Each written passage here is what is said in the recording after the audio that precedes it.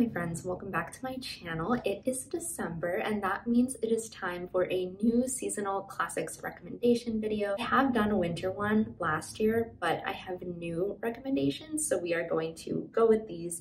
I really like doing these videos, and so without further ado, I'm going to start with my first recommendation, and that is Anna Karenina by Leo Tolstoy. I actually read this last Christmas break, so that might be why I'm biased towards it being a winter read, but also I think it is. This one follows unhappy families, I think, which is really cheesy to say because Leo Tolstoy, the first line is, all happy families are alike, but each unhappy family is unhappy in its own way. I think it kind of does follow unhappy families. I think the main sort of stories that we're following are, one, Anna Karenina, of course, who is a married woman who starts an affair with Count Vronsky. And we also follow Konstantin Levin, who is a man that is sort of trying to find his happiness, who wants a family, and who really struggles a lot. I feel like I always poke fun at Levin just because I really don't like him as a character, which is probably not selling Anna Karenina, but I'm going to get to the parts where I just say that I think that although this is not my favorite Tolstoy, War and Peace is my favorite Tolstoy, I think. And even though I didn't like it as much as I thought I would, I do think Tolstoy is just a master in delving into his character's psychology. I think he's a master at writing human emotion. I think he's a master at descriptions. I think he's a master at writing relationships. He is just a genius. And every single book that I read by him, I am like, wow, Tolstoy did it again. He really put these emotions on the page. And I can't even believe that he did this because it's pure genius, I think. And so that is why I really like Anna Karenina, even though it did disappoint me a bit because my expectations were so high for this book specifically because it's Anna Karenina. I feel like it is very hyped for a good reason, but it did disappoint me a bit. But that being said, it's still on this list. I still highly recommend it because I do love Leo Tolstoy. And I think the movie as well, the adaptation, I saw the one with Keira Knightley. I really liked it. I think that's also a good winter watch. I think a lot of the scenes take place in a very cold Russian winter. I think a lot of the settings work, and you are going to be able to notice from this list. But for me, for the winter, I either want the biggest, chunkiest book you can find, or a short story that feels like a little Christmas Eve night read by the fireside. I don't have a fireplace, but that's what I would imagine. Those are the two extremes that I like my winter classics to be under. And so Anna Karenina falls under the really huge chunky classic that I think is perfect for winter. The next one is Jude the Obscure by Thomas Hardy. It actually doesn't fall under the huge chunky classic or the small short story, so I'm already contradicting myself. Honestly, okay, this is kind of just like my pick because it's very sad. If you want to be gloomy in the winter, which is probably not what we need when the temperatures drop and the sunlight goes away, but if you would like to add to the gloom and the doom and all of that, read Jude the Obscure by Thomas Hardy because, whoa there, Thomas Hardy did it again. It follows Jude, and we follow Jude's entire life from childhood.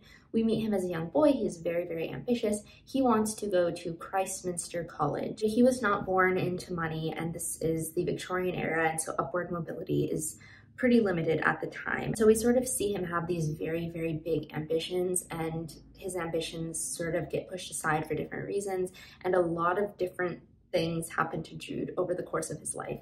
And it is incredibly sad, but I think it is a masterpiece book. I think it is not my favorite Hardy. My favorite Hardy is Tess of the D'Urbervilles, but second favorite for sure. I think it is just masterfully done in its exploration of failed ambitions and its exploration of the things that we strive for, and the exploration of marriage is incredibly interesting in this because Jude sort of has different marriage situations. I don't really want to go too in depth because it's kind of spoilery, but it does explore what it means to be married, whether the legal act of marriage actually constitutes a bond between two people, and sort of what does it mean to be trapped essentially in this relationship. Does the legal act of marriage constitute a bond that is going to last until death? That kind of thing.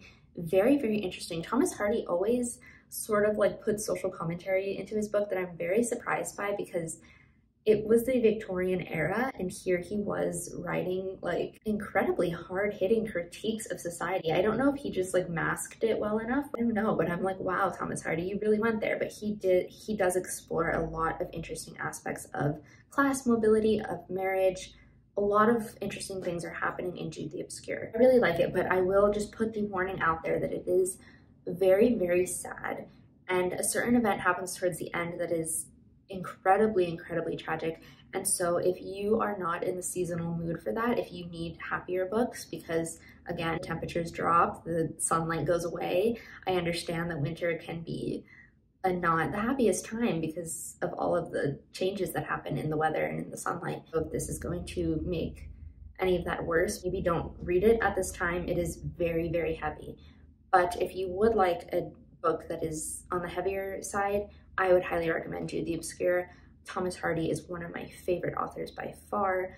Another genius, I think. I feel like I dropped that so casually. I'm like, they're a genius, they're a genius, they're a genius, but it's probably safe to say about Tolstoy and Hardy, I think, but would highly recommend it. I think it's a good one. The next one that I have is another chunky Russian classic, and that is The Brothers Karamazov by Fyodor Dostoevsky. This one follows, it's actually also pretty heavy, not in the same way that Jude is. I don't think it's as tragic, but it's pretty deep because it follows three brothers, the Karamazov brothers, Ivan, Dmitri, and Alyosha. And it pretty much follows their like spiritual journeys, pretty much, which sounds very, very deep. I took a class that was entirely focused on this book, and it counted as like a philosophy elective because it is very, very philosophical. It is also incredibly psychological. I think Dostoevsky really delves deep into psychology and again into philosophy. You can really delve deep into a lot of what Dostoevsky is doing in this book. But to give a sort of general overview, it follows these three brothers,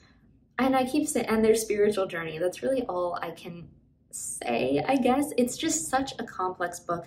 Each brother has their own story. Each brother has moments of growth and difficulties, and they are all very, very different. I was going to give like a very crude description of the three brothers, but should I do that? But maybe I should. Pretty much how I see them is Ivan is the pessimist intellectual, Dmitri is the impulsive like mess of the family, and then Alyosha is the one that has it together, tries to help his brothers out, but can't really succeed all that much. That's my very crude assessment of the three brothers.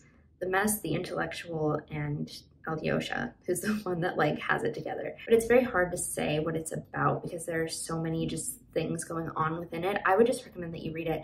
I think it's Dostoevsky's masterpiece. That's also not like an original thought at all. I think that's just what is widely considered to be Dostoevsky's masterpiece. I think it is considered his best novel by basically everyone. I don't know how much disagreement there is around that. So it's not an original thought at all, but I very much love it. I've only read Crime and Punishment and The Brothers Karamazov, but The Brothers Karamazov, there's just something special about it. I've never read a book like it. I think just the exploration of philosophy and psychology, people trying to find themselves, is truly unlike anything I've ever read. The next one that I have is a Shakespeare, and honestly a lot of Shakespeare could be suited for winter. I think particularly the comedies for some reason, like Twelfth Night seems like a good one, or just insert any comedy here perhaps, but the one that I'm going to choose is actually one of the romance plays, and that is The Winter's Tale by Shakespeare, which I probably didn't need to say, but I said it, so there's that. And did I cheat by just picking the Shakespeare that has the word winter in it? Maybe, but we're gonna go with it. I also just think though that it has the most holiday, magical, festive season vibes. And it might be because Father Time is literally in the play. He has like a whole speech. Maybe that's why. I don't know. But this one follows two best friends, Polixenes and Laertes. They were friends from childhood, and Polixenes comes to visit Laertes. Laertes is married to Hermione. There is a very weird moment in the play where like a switch goes off in Laertes' head, and all of a sudden he thinks that his friend and his wife are having an affair. Rapidly deteriorates from there. He gets so incredibly jealous. It just rapidly goes downhill, but because it's a romance, it's not a tragedy. So it's not something like King Lear where it starts deteriorating and then it keeps just plummeting into depths of despair you didn't know were possible. It kind of is like a mix between a tragedy and a comedy. So while a tragedy moves towards disorder and a comedy moves towards order, the romance play, or at least this one particularly, moves towards disorder in the beginning, and it's like we're watching a horror show. And then it slowly moves towards order in the second half of the play because it is not a tragedy. We can expect resolution from a romance play, and so that is the trajectory of it. The reason why I think it's a good winter play is because Hermione's son is like, tell me a winter's tale. and because Father Time is in it, and because it's a very like magical Shakespeare play. I would love to see this on the stage. I think this is actually the one that I would most like to see on the stage because it just feels very, very magical to me. I don't know, it just has like a certain something, a certain je ne sais quoi that is magical. I would highly recommend that you read it, watch a performance of it. It's great. I think it's perfectly suited for winter. Maybe Shakespeare intended that with the title. I don't really know, but can't ask him, so we're just gonna put it on this list. Next one is gonna seem a little weird if you've heard my thoughts on this book before. It is Walden by Henry David Thoreau, the author I love to hate. I really think that he is just, I have some issues with Henry David Thoreau. I think he's a hypocrite, first of all, which is really leading up to my recommendation very smoothly, I know, but I think he's a hypocrite. His tone really irks me sometimes.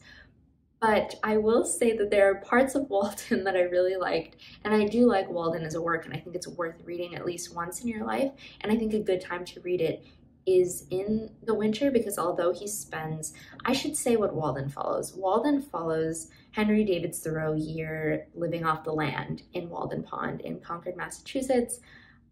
He lived in this log cabin that he built by himself, and it was just an exercise in sort of trying to live completely apart from society. But I'm gonna let you in on a little secret. He literally didn't. I think he was like squatting in the cabin. I think that is like a fact. Could be wrong, but I'm pretty sure that's what he was doing. I think he had food delivered to him. I want to say he had visits from his mother and like visitors, but all that being put aside, that's not what's in Walden. Walden is him like toughing it out in the woods for a year, learning how to live apart from society. And I think a lot of the sentiments in it are just important sentiments. I think they're written in a really pretentious way, but I think it does hold true to sort of just simplify your life. I think he says like simplify, simplify. I think it does hold true, especially in the age that we're living in now when everything is so just a lot. We are constantly just told that we need a lot of things. And I think it is kind of important to remind ourselves that what do we really need to survive? At least I think, that's just my personal opinion. So I do think Walden is worth the read, even though his tone is kind of funny. It makes me laugh sometimes. Again, he is the author I love to hate. I did go visit Walden Pond and pay my respects to Henry David Thoreau, and I have visited his grave. So clearly our relationship is not composed entirely of bad blood. I would recommend this for winter because I think the winter scenes in the book are really the ones that were the most vivid to me when he's describing the ice and the coldness and the bitter chill. It is the most vivid to me, I think, even though it does sort of go through all of the seasons. I think it would be most suited for winter just because of those vivid depictions of the pond freezing over, and the coldness is what I remember a year later after reading it. And so I think it's suited for winter. I feel like all of my recommendations are like, caveat, I actually hate this, but no, I don't. I don't hate Henry David Thoreau, I promise.